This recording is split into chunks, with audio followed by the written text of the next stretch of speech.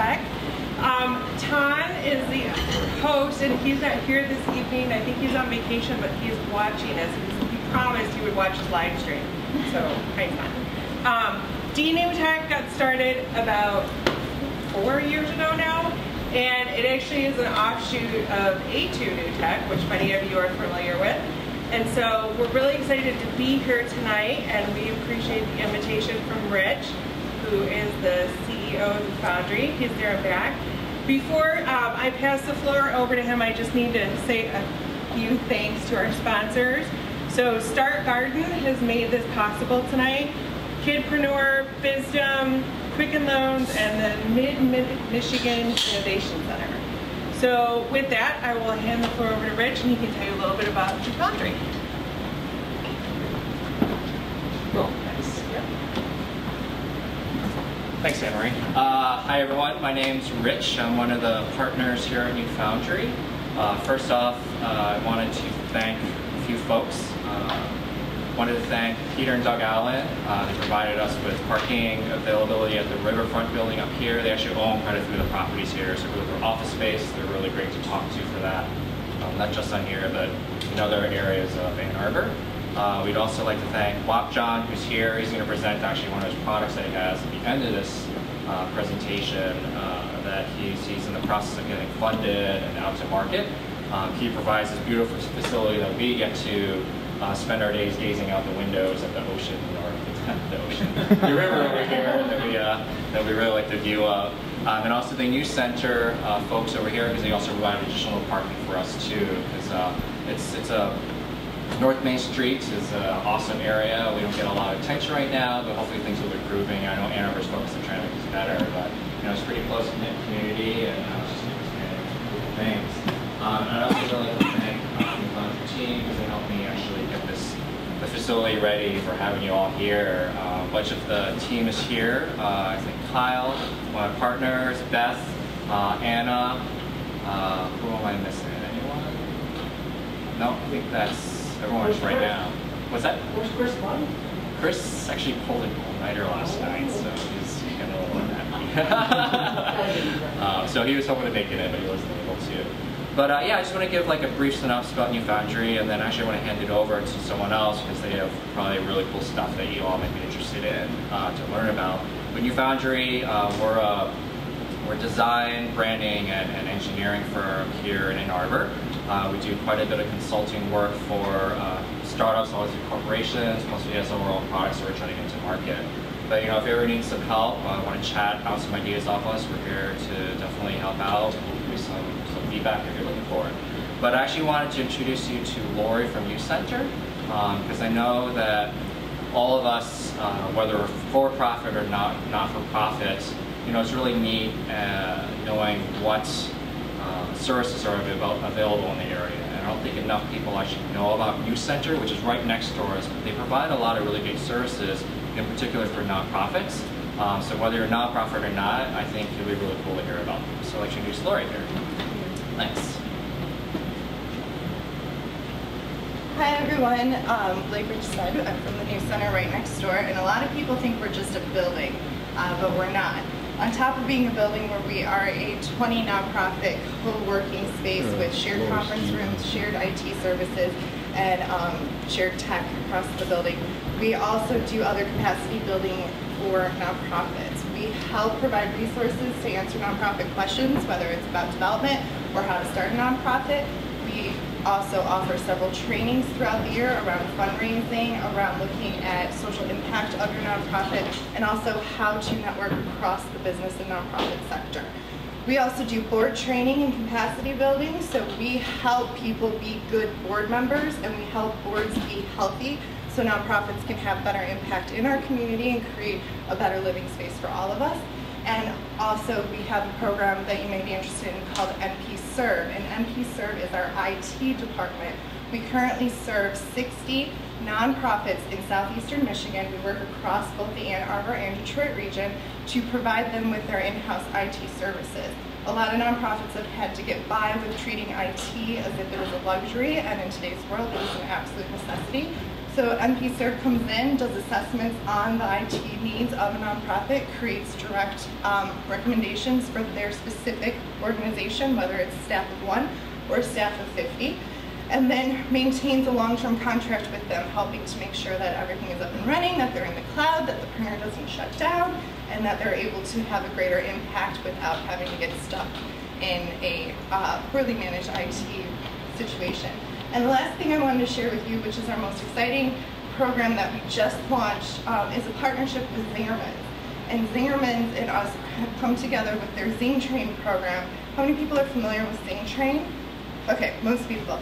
So Zing Train is an award-winning cellular business training program for organizations, but it's been unreachable for a lot of nonprofits due to the cost and to the specific business focus of it. So New is bringing our nonprofit expertise into a partnership with Zing Train to offer a 7-month training program for nonprofits in the area around diversity and inclusion, board training, social entrepreneurship, leadership development, and to help create a better pipeline for high-level, high-trained organizations. The thing that makes New a little bit different than a lot of nonprofits, but is also a model we're trying to promote for nonprofits, is that we do receive almost 65% of our revenue through earned income. So the other percentage of that we raise through contributions and grants, and the rest we bring in through the services that we offer to the community. So we're trying to help lift up and elevate that need of nonprofits to consistently chase just the donation dollar, as opposed to how can they create their own social enterprise within their work. We have some flyers here if anybody's interested about an upcoming fundraiser for the Leadership Deli. We're really that's what we're calling the Zing Train program. Sorry I didn't explain that. It's called Leadership Deli, Develop, Elevate, Launch, and Innovate. And we're having a fundraiser at the end of September to help get sponsorships, to help promote and endow this program so we can continue to train nonprofits for years to come. We are interested in partnering with the business community, with the social entrepreneurship community, with entrepreneurs and with innovators to help figure out how to match the services and the brilliance that everyone offers with the needs of the nonprofit community so that we can all work better in a more collaborative space. So please feel free to come and see me after the event if you want to chat more, and thanks for having us.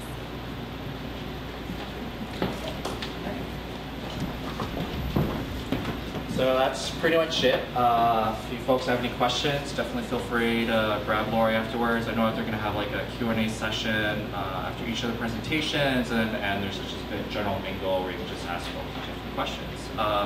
So just want to thank everyone for coming here.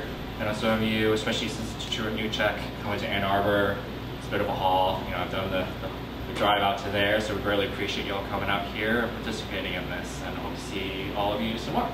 Cool, so I'll hand it back over.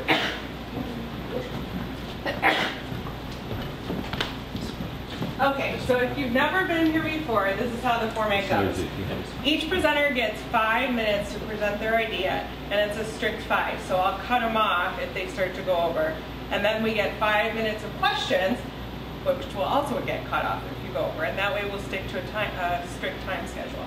So our first speaker tonight is Kononenko. And he's a recent grad of the University of Michigan, and he started working on Vivergy over a year ago, but it only recently became a company. Got its birthday in May, right?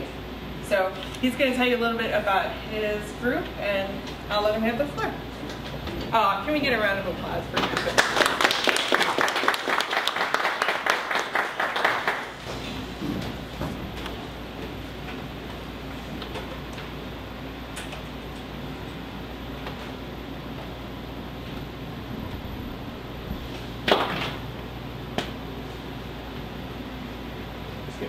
Yep, yep.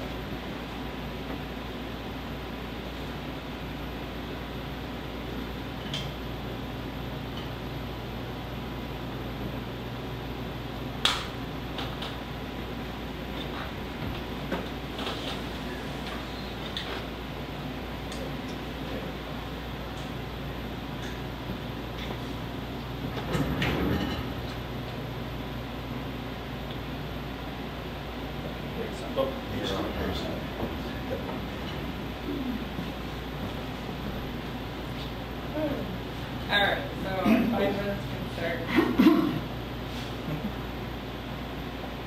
now. All right, so We are Vivergy. My name's Kevin. I have a partner named Dom. I mainly handle the business end of things and some front end as well. Dom, who's not here today, does a lot of the back end and the front end. Alright, so what I wanted to talk to you guys about is what I call interpersonal health. And that means your effect on the health of other people. And it's going to be mainly about energy, which might be an angle you haven't heard about before. So to walk you through real quick, when you use energy, I've got light bulbs symbolizing that. It fires on a coal plant somewhere around here in Michigan, and that coal plant puts air pollution in the air. That is very similar in composition to cigarette smoke. The effect of that is that children in Ann Arbor inhale about 8 cigarettes worth of air pollution over the course of the year. And in a given classroom in Ann Arbor, there are 4 kids with asthma, and they are especially affected because they have sensitive lungs. Okay, to better illustrate for this, I've got a graph from a day late in August. This is actually from the monitoring station in Ypsilanti, so it represents this area. And as you can see, the graph actually peaks at the commuting hours between 8 and 9 a.m. and 5 to 7 p.m. somewhere in there. So this is supposed to be a way of showing that it's real and it's around here. So to give a description of Vivergy, Vivergy is a web tool for visualizing your impact on local health due to energy consumption. And there are 2 main components of this front page. The first is that we give a live report on an hourly basis on how many cigarettes are in the air. And the second is that we give you a score, which is our innovation, on your impact on local health. And that's conveyed in a point total. So we really try to keep all the scientific principles on the back end and present it to you in 2 easy to understand ways. And that's also the thing that no one else is doing right now, is talking about air pollution on an individualized basis and allowing you actually to do something about it. So on Vivergy, you can log in and fill up to 4 categories. We've got home energy, vehicle use, airplane use, and buying habits. And then all of the stuff we do is visualized. So we do gamification, and this is one of the world's, this is energy use. As you improve your score, number 1, the mood of the world changes. So sunny is the best, but it can go, if your score is really bad compared to people in your area, it'll get rainy, and all these kids that are running around the screen will go inside. What did we learn from customer discovery? So I talked to a lot of, our key demographic is parents with young kids. When I talked to parents around town, and even in super eco-conscious Ann Arbor, what I found was that the 2 main activities that parents would do out of concern for sustainability or environmental issues was recycling or turning off the lights. But when I would talk to them about their children's health and child safety issues, they were willing to list a much bigger list of things and more significant actions as well. And that told me, we want to make energy use something you do because you care about your children's health, and we want to offer you an opportunity to do better with that. And so this is an example of how we present goals to you. We'll only ever give you 4 goals at a time, and these are a couple different ones. You just click start a goal, and as you complete it, you can check things off, and you finally hit done. If anyone in the room uses mid.com, it's supposed to be a little similar to that in terms of setting goals and seeing how you're leading up to accomplishing them. Our revenue model is affiliate marketing, just like mint.com. So we're going to recommend products and services with custom suggestions. It might be solar panels, insulation, carpooling, you name it. And every sale we help convert, we're hoping to get about 5% of that final sale price, so it's pay per closed lead. And there's about 470,000 people in our first target market segment. That encompasses 11 major metropolitan areas. Some of them are right here, but there shouldn't be really any surprises in there. How do we determine your electricity score? This is just one example. So we'll take in user data. In this case, it's kilowatt hours or dollars spent on electricity. We combine that with EIA data, which is civic data, and then we apply right here our proprietary algorithms to convert that into an estimated score on the health of others, mainly using health impact studies in the literature. We organize it also around the local monitoring station. So if the one you hear is Ypsilanti, every town that's closer to Ypsilanti than any other monitoring station will become in this area, and that's how we avoid clutter or like some sort of massive scale. We really keep it on a local level. And last thing, our marketing thing is mainly targeted towards schools and getting parents there. And And there we go.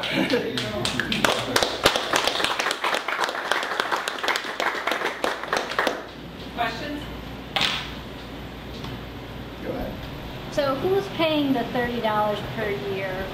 So that's a summary of all the products that we're recommending. So we find out like our predicted adoption rate for each. And then if we assume like 2% of people on our site will buy solar panels, then we can figure out how much revenue per year we're getting. You sum up all the different products we're recommending, and that gets you to the $30 a year. Does that make sense? Yeah, I'm not sure. So Okay. you're getting $30 or you're... So let's say there's 10 products on our site. We think 2% of people will buy each, and we can get 20 bucks on each of those sales. Just like a... Yeah, and then you just sum up each of those products. Go ahead. Do you have localized ad capability? We could do ads. I like the affiliate marketing scheme better because they're higher value for each. So for like a solar panel sale, you can get $1,000 for helping sell one of those things. I mean, like, is it market segmented, like local, like by locality, like Yeah. let's say, like, if I had energy saving product that I wanted you guys to market for me, could it just be for Ann Arbor? Yeah, 100%. Go ahead. Are you currently signed up with like the affiliates, and if so, is it more through like direct agreements with the providers, or is it like sending them an affiliate Amazon link or something like that? Yeah, we have direct agreements with people, so like a bunch of the solar companies we have, and we just basically, someone would input on our site. We're trying to make it as easy as possible for someone to originate one of these leads and say, I'm so-and-so, I live here, and we'd forward that information on to the solar company, and they'd go from there. But we don't want people to feel like they have to visit other websites. We've got further information here that if they want to learn more, they can click into that. Yeah. How far did you take the customer discovery process? So you talked about energy and you didn't get a lot. You talked about kids' health and you got a lot more, but did you tie energy and health in your discovery process? It was difficult. I mean, I have a video that we have on YouTube that I would show to people and they would get it. It's just hard for someone to like instantly react to that information, especially when it's me, a 22-year-old guy approaching parents. They're like, all right, back off. Like, you're not one of us. So that was definitely one of my challenges. It was hard to see how exactly like people will actually, things they'll actually buy, but I was able to get good feedback on like people's level of attention to the different things. Yeah, go ahead. Do you think about the site as kind of a one-time stop for a customer, or is it something that they can like come back to? Is there some kind of incentive for them to keep reevaluating their performance? Oh, you're saying do they log on once or keep on logging on? Yeah. Yeah, so the first time they log on is when they're filling out all the preliminary information. After that, we want them to be setting up goals and accomplishing those goals. And just like as they accomplish something, they can log it back in and start something else. And we try to provide them suggestions on a monthly basis as well. So it can be like, oh, I want to accomplish this month, but next month I might take on something a little greater. And that also gets into the social comparison stuff. So if you're like 200 points better than your friend, higher than your friends, you might say, oh, I want to be at least better than my friends, and you can help. Like, we can help chart you how you can do better than them. Yeah. What stage are you at right now? So we're putting our beta out next Friday or the Monday after that, and after that we're trying to get in school systems first across the country, but it'll be mainly open to anyone. I've got people in Charlotte and Louisville are the first couple, but I think the best places to go for this would be Bay Area and Boulder, Denver, because there's more of a frame of reference for this sort of stuff already. Yeah. Can you tell us a little bit about the school adoption program? I mean, it was your last slide. Yeah. So there's a bunch of green school initiatives out there, and also people like the American Lung Association. We're working with them. They already have the contacts in schools, and for them this presents an opportunity to better engage people rather than your traditional email marketing campaign or a very like old school way of doing it, like a physical boots on the ground way. They can better engage people through this site and help, and it also ends up being a positive thing for them because now they're enabling people to accomplish their goals if they're the American Lung Association or a green school program. So yeah, people don't want to hear from 22-year-old Kevin. They'll respect the voices that they already know. All right, thank you. Yep.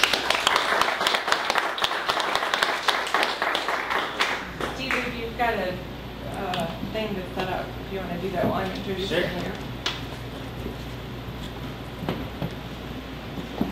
So our next presenter is Steve Schwartz. He is a serial entrepreneur. He is it you own AlphaGenco? Yes. Okay.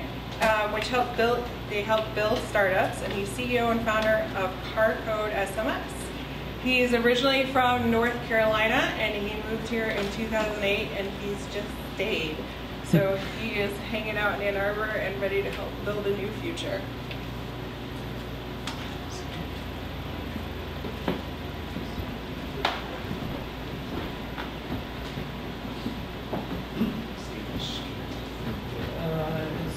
I got it right here.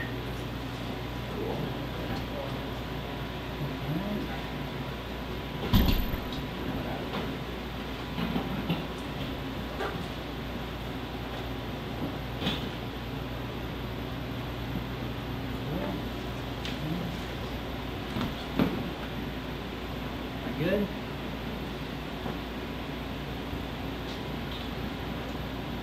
Can someone let me know when I have like 1 minute left? I usually give you 1 minute. Okay, cool. I'm gonna break out of my presentation and do the cardinal presentation sin of doing a live demo. All right, let's So, You're on. All right, I'm Steve Schwartz. I have a company here in town called AlphaGenco. I'm also the co-founder of Carcode SMS. This presentation was totally custom done for DNewTech. It was not recycled from a customer presentation, which was in turn was not recycled from an A2NewTech presentation. And I did not recycle that joke from the A2NewTech presentation at all. So Carcode SMS is actually an app for car dealerships, and it basically allows car dealerships to receive SMS text messages from their customers. When we tell a lot of people that that's what we do, they're like, oh, I totally texted with the car dealership when I bought my last car. No, you probably texted directly with the salesperson on his cell phone, which is not technically legal for them to be doing because you're supposed to be able to opt out as per TCPA guidelines. And also the dealerships don't actually like that, because then when the salesperson walks out of the dealership, they took all the lead information with them. So Carcode SMS allows dealers to receive text messages, and to help adoption, we actually create widgets for the dealership websites that automatically adds a text us button onto their website. So if you're on their website, usually they have a click to call and it launches your phone app and you can call them. We add a click to text that'll actually launch your text app and you can just start texting with them. So it allows salespeople to text without having to have the dealership sign up for like a Google Voice number or try to do something like that and get all their salespeople to install an app and everything like that. And they don't have to set up their own SMS-enabled PBX system, which is a phone system. If you know anything about car dealerships, they're not very high-tech. They don't do stuff like that. And they don't have to buy a cell phone and just leave it in the sales office and hope someone will respond to text. So when a new dealership signs up with us, we automatically assign them a local phone number that can receive text. When a new inquiry comes, or when someone texts the phone number, we can round robin assign it to a salesperson. The salesperson gets an SMS notification with a link they can click, and they can respond to the customer. At any time, the customer can text stop, and the dealership can't text you anymore. And also all the conversations automatically get added to the dealership's CRM, so they can track things that way too. The user experience is basically you're on their website, you click the text button, it launches a text message that you can send, you get an automated response that tells you can text stop, and then from there you and the salesperson can text. So the salesperson is responding through the Carcode SMS app, either on their phone or on the desktop. We have like a dealer dashboard and stuff. I'm going to fly through some of these slides because I kind of want to have time to demo, so I'm just going to... This is the stuff we do. This is why it's extremely easy to build what we built. You can completely white label it. We actually are in the process of working with Edmunds.com to do like a private label thing so that they can push it out to all their dealers. We have an API that some of the companies that do the dealership websites, because there's only maybe a handful of them across the US that handle most dealer websites, can actually integrate with our API to have better integration into their websites than just using our JavaScript widget. Most of them just use the JavaScript widget. Edmunds.com did a survey a while ago that said 34% of people actually would prefer to text when they have questions about buying a new car because they don't like the hassle of having to call or email. Usually when you email, they try to send you all this marketing crap, and when you call, it's just like a really in-your-face way of talking with someone you don't know yet. And so a lot of customers find texting a lot easier and a lot less daunting and intimidating. 1 minute. All right, cool. So I'm going to skip through this. We actually did Hack-A-Motive at Edmunds back in February, won first place, got 20,000 from that. Got into their first Startup Accelerator program, and our button is now on a lot of Edmunds.com pages as well. Okay, so I'm going to switch over here to my live demo. Let's see, my phone was not supposed to go to sleep because now you all know my pen.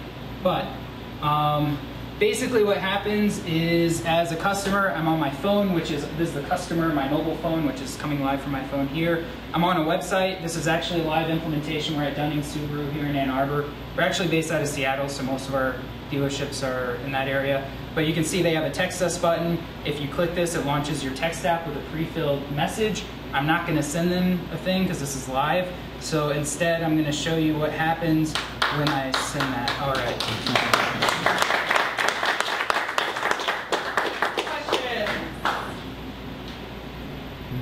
Any questions? So how do you price this?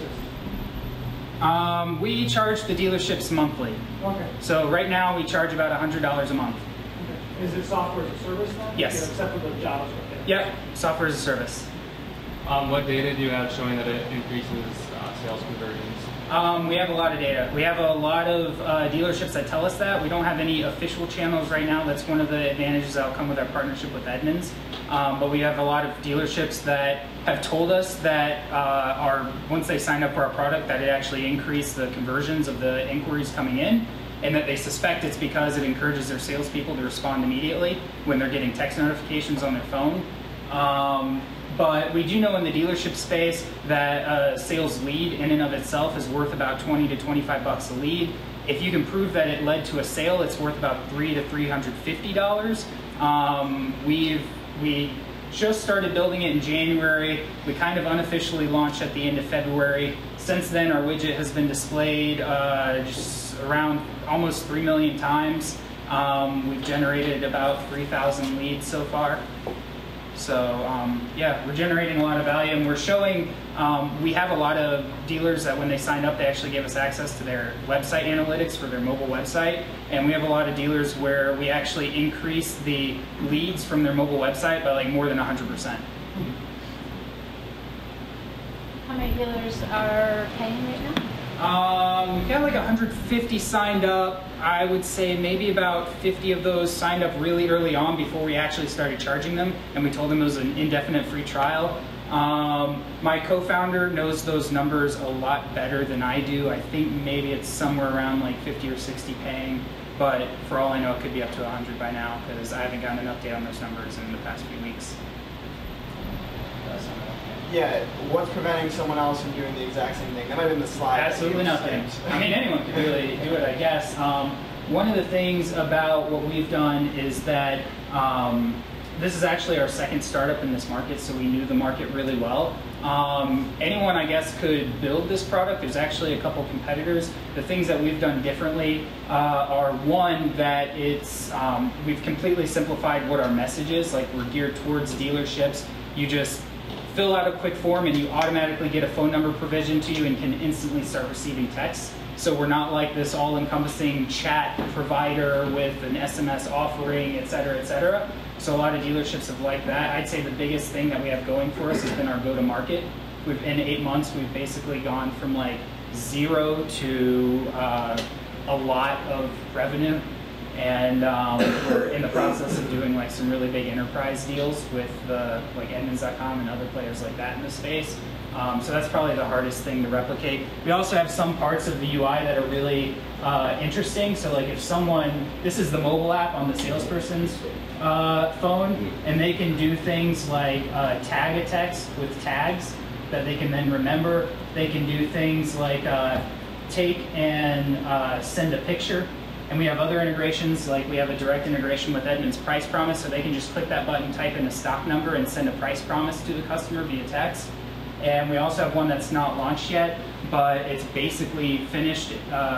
We've developed it. It allows customers to quickly get credit approved via their mobile phone by filling out a mobile optimized form that's literally like 10 fields long, so super quick and easy to fill out. And we have a button here for the salesperson where they just click the button and it sends the application form to the customer via text.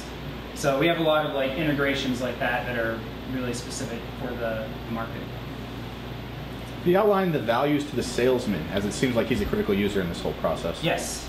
Yeah, salespeople actually really like this. One of the cool things about it is they don't have to give out their cell phone number anymore. And one of the other cool things about it is that, unlike some of our competitors, they don't have to install an app, which it's funny in the tech world, we look at that as a plus, as a positive. We have a native mobile app, which means it's really awesome and polished and easy. And then there's actually entire markets where they ask you, do I have to install an app? Like that's literally the way they ask you. And so one of the big advantages or reasons that salespeople like this too is because they don't actually have to do anything. When a dealership signs up, they put the salespeople phone numbers in there, and when a lead comes in, it just texts them, and they click a link and respond. All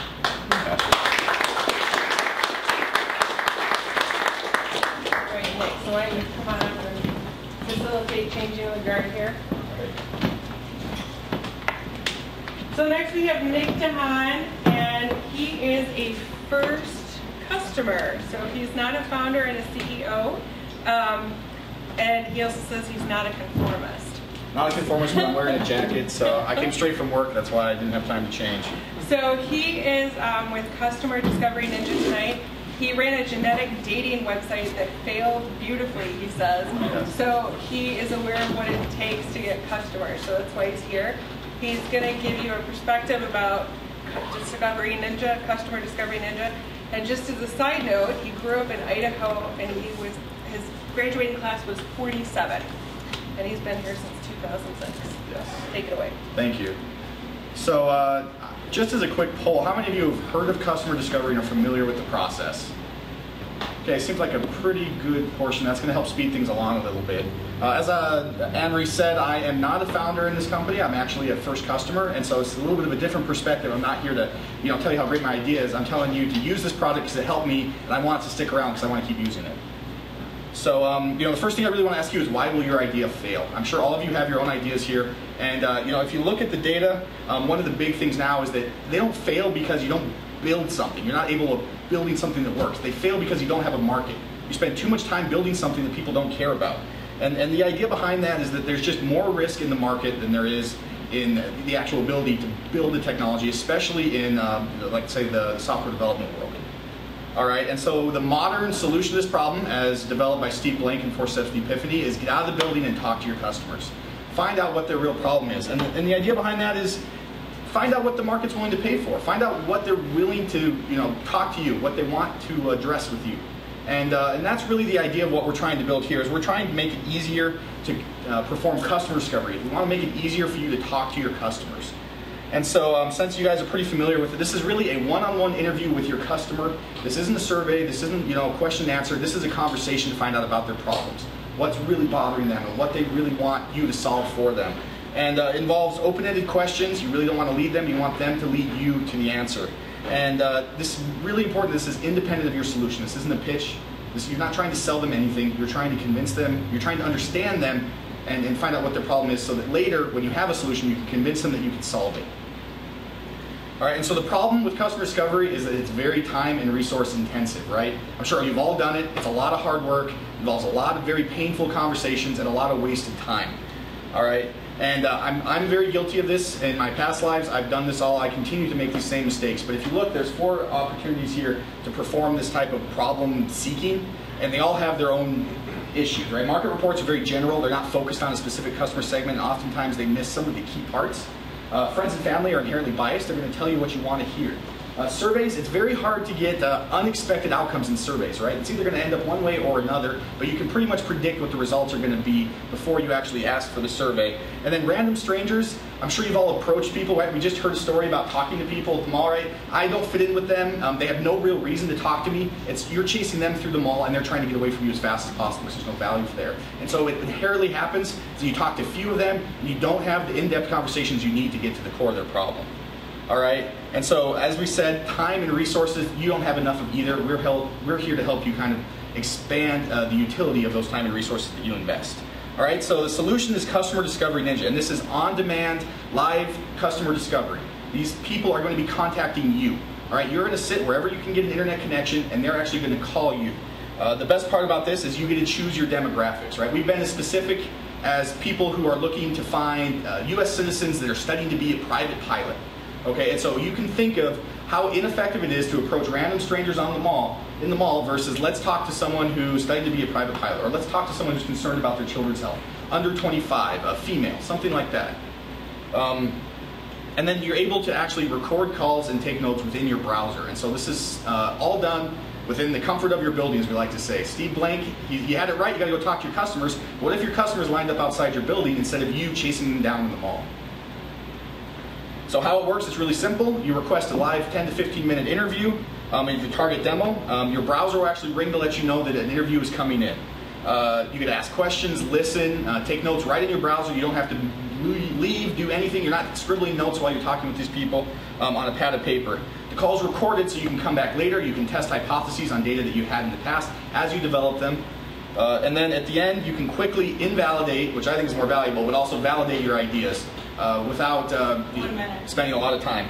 All right, so we got a lot of different stuff in here. The key idea is that an alpha version is built and available to you. Go onto the website, customerdiscovery.ninja or customerdiscoveryninja.com, and put in your email address. There'll be a process for you to walk through. All right, our revenue model is pay per use. You only pay for completed high quality interviews.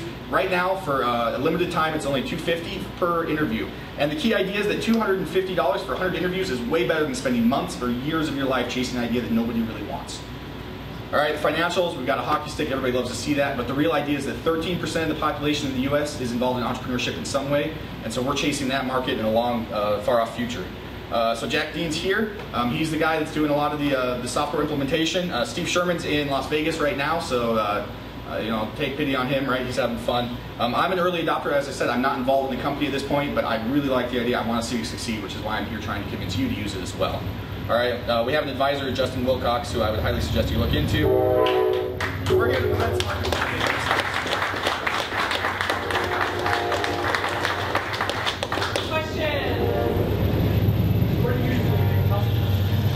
What are you using to get customers? Mechanical Turk. So Amazon solved half this problem for us. We're eventually going to move past that to a far more specific engine. But right now we've got to use that because it's the easiest way for us to build. How much do you have to pay customers? Is that the $250 going directly? No, so actually that's got a little bit on top to help us move it, but it varies depending on the demographic.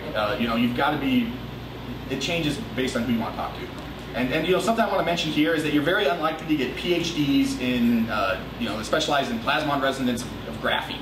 Okay, so what we're going to talk about here are average, you know, consumers in the U.S. People that are killing time between classes trying to get a little bit extra money while they watch soaps on the couch. You said it's helped you. How has it helped you? Right, and so I'm continuing to chase my genetic dating idea. When I talk to people, genetics is not what they care about when they date. I can imagine you probably already knew that. To me, it was kind of novel because I can point to the money that you would save if you considered this.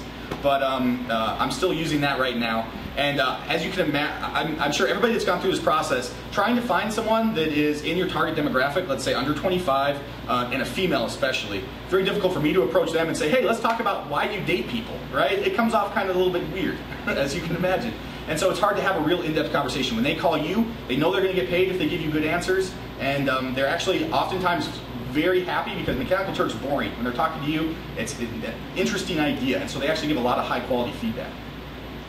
Do you offer any opportunity to like size the market? So let's say 20 people call you up and say, oh, this is awesome. How do you figure out how many of those people are out there? You know, that's a tough question, I think. I wouldn't use this to size the market necessarily. You certainly, actually, something that I like to do is at the end of a customer discovery, it kind of breaks the rules, but I like to test a little bit of pricing sometimes. You're not going to bias them because it's all the way at the end of the interview, you've already got a lot of stuff in it, so I think that's one of the values here. But sizing the market, you're probably going to have to fall back on one of the dirty habits and look at some market reports, try to get some general demographic data there. How'd you write at 15 minutes? It seems a little short. Well, you know, that was really just the amount of time that we've been using. I think that you could extend that. I don't know how many people would actually call for a longer interview. Many people might not be willing to, but we're certainly willing to test it. And so we haven't extended past that, but I think there's some potential value there. We'd be happy to work with you on getting that through there. Great, well I hope you're all convinced. Sign up so I can keep using it.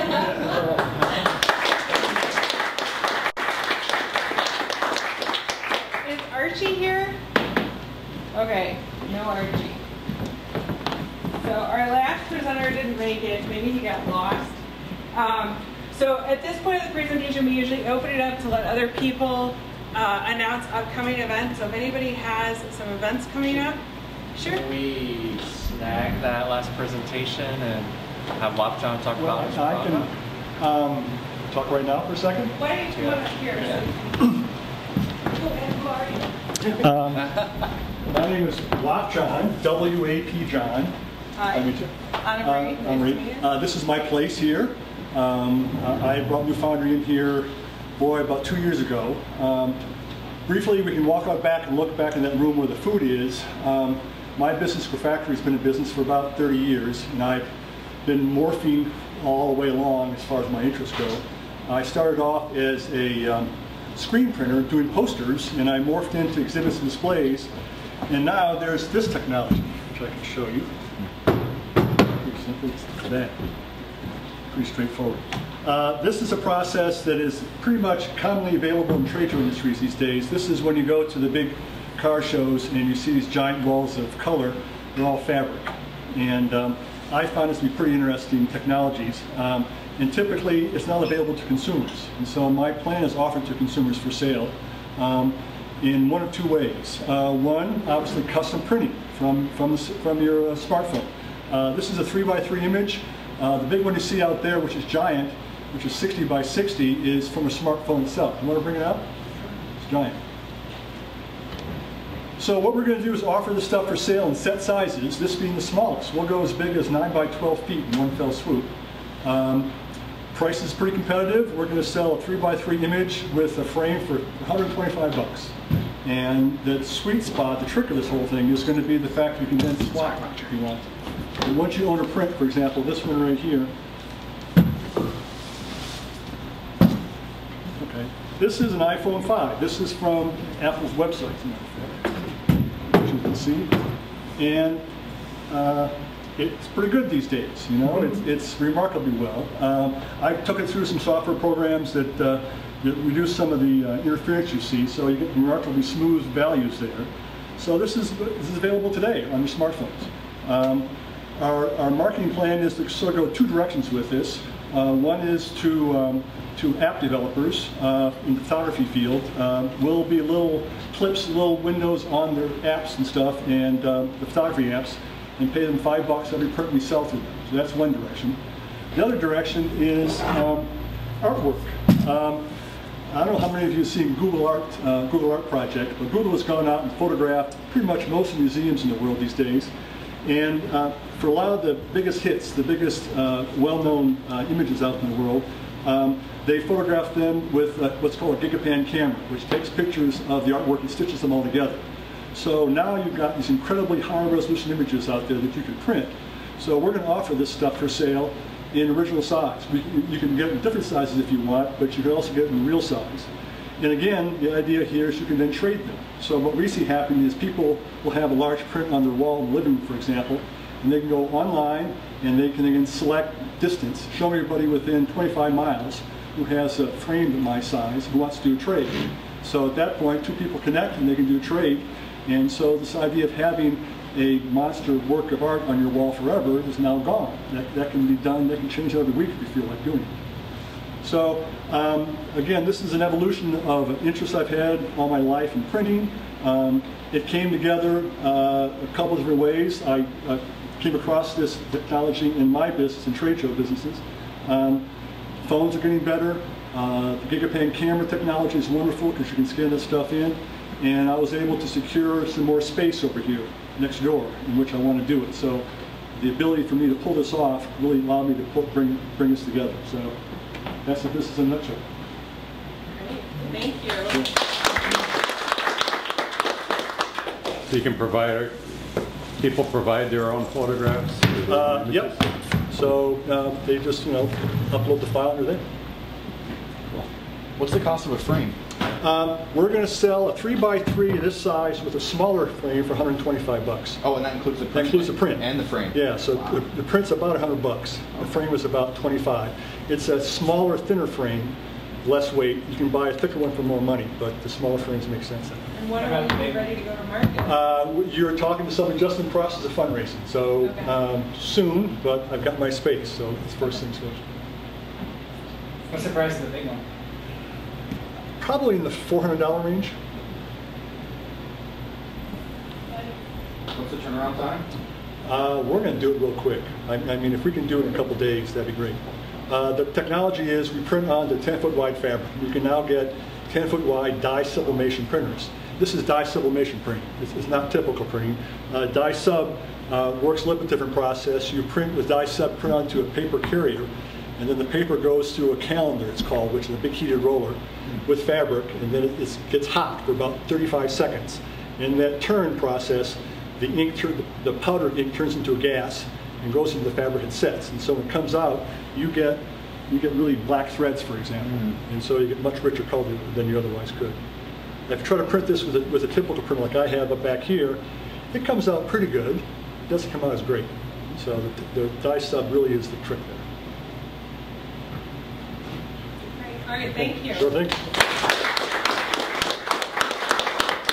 All right, so I'm just going to let you know there are a couple events coming up for DNewTech. One is called Innovate the Hood, and that is happening at Cass Technical High School in Detroit this Friday at 6 o'clock. And then the next DNewTech is Wednesday, October 1st, and that's at OU at the Smart Zone Business Incubator. It'll be at the same time. And Roger's going to come to you for it. Yeah, I'm Roger Rayle. I do live streaming and recording video here and several other events. A2 NewTechs and a couple Tuesdays. They'll be again at the Law School building, South Hall. Kind of the same format as this. Also, we just announced the date for Ignite Ann Arbor number 9. Ignite is, format is like a mini TED Talk. It's 20 slides automatically advancing every 15 seconds, so it's exactly a 5-minute talk. We have 16 speakers, 8 in the first half, 8 in the second half. So if you have 20 images that or a topic you know a lot about or passionate about, you could submit your ideas at the igniteannarbor.org or .com, it's both, website, and we make a selection sometime a couple, 3 weeks before. So check it out. It's a great hoop to go and just watch the presentations too, because it's very eclectic. There's everything from roller derbies to home funerals to how to kill a mastodon. Has the date been announced? You said... Oh yeah, the date. It's easy to remember. You can remember 7/11. Just reverse it. It's 11/7. It's Friday night from 7 o'clock, and then there'll be an after party, of course. So 11/7 and 7. 11/7. All right. And then I know maybe this doesn't fit this group here, but there's a women entrepreneur group that's called Founding Moms, and they meet next Tuesday in Farmington. And then there's a group called Startup Grind, which focuses on building a community for entrepreneurship, and that's at the end of the month. And the guest speaker this month is Reed Torres with Are You a Human? So, and that's the 28th, I think. Does anybody else have any events they'd like to announce? Steve? Yeah, 2 weeks from tomorrow, September something, and I'll look up here in a second, is New Enterprise Forum, which is a nonprofit in New York that's been around for, I want to say 27, 28 years now, that helps founders craft their pitch for investors. And they're having an event on Thursday, like I said, 2 weeks from tomorrow, which is Thursday the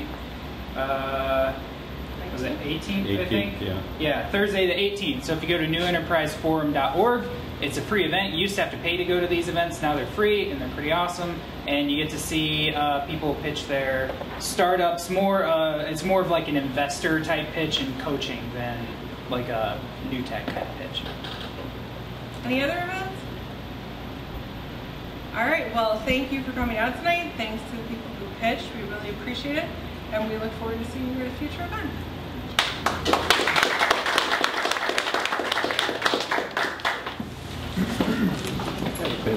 Yeah, thank you. Hey Steve, where's the after party? What's that? Where's the debriefing? Where's the after party for tonight? Oh, for tonight? No idea. Bill's?